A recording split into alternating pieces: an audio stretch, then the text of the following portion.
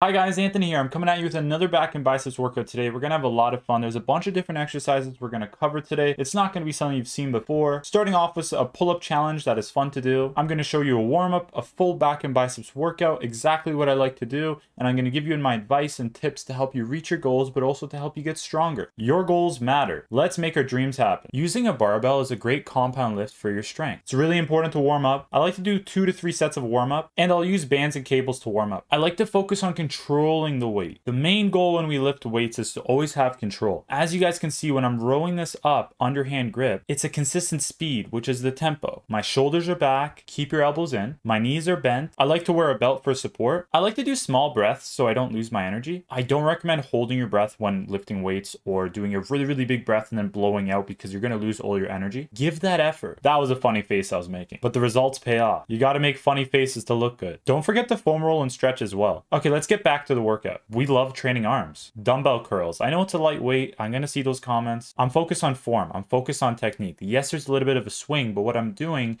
is I'm keeping that control. There's a consistent speed. My range of motion is key here. See how I'm fully extending my arm when I come down? Now when I come up, I'm using my whole bicep. I could go slower here, but we don't want to always do the same thing. We want it to be different. You will gain muscle by doing something different every time. If you stick with the same thing, you won't see progress. I challenge you for your workouts to do some exercises slow, some exercises at a faster pace with proper form and technique. Just don't cheat reps. When we do our curls, it's very important that we curl up to the shoulder. The elbow is in too. Okay, this is probably my favorite way to work out biceps, is single arm alternating bicep curl. I like to bring it in to get that chest activation as well when I come up. This way, when I do one arm at a time, I'm actually able to get more from it. I'm able to go longer. I want to fatigue. I want the exercise to make me give up. I want to work hard. That should be your mindset. Obviously do everything safe. I don't want you to get hurt at all, of course, but I want to see some effort from you. You should try to get tired from the workout. You shouldn't give out when you're at 60%. Get to that 80 or 90%. That's how results is made. No one's asking you to go 100% every time. But if every workout you did this past week was 80% or more, you would do a lot better. It's gonna be hard. Your body will be sore, but it's time for you to make it happen. That was tiring. Okay, now we're moving on to the next thing here, guys. Now we're doing alternating hammer curls and we're bringing that arm up inside. I find these a lot easier to do. I like to do this when I'm exhausted so I can still work those biceps and really fatigue myself. If you guys haven't already, please subscribe and comment what you'd like to see in the next video. It's not supposed to be easy. You can do this. Let's get back to this grind. My one piece of advice I could give to you if you're really trying to build muscle and lose fat is its consistency. I know that sounds cliche. I know you're like, Anthony, I've heard that before, but hear me out. Even if it's going to be a bad workout, even if it's not going to be the best one, still go. Just show up. Do something. Something is always better than nothing. It doesn't have to be a perfect workout. I always used to try to make everything perfect.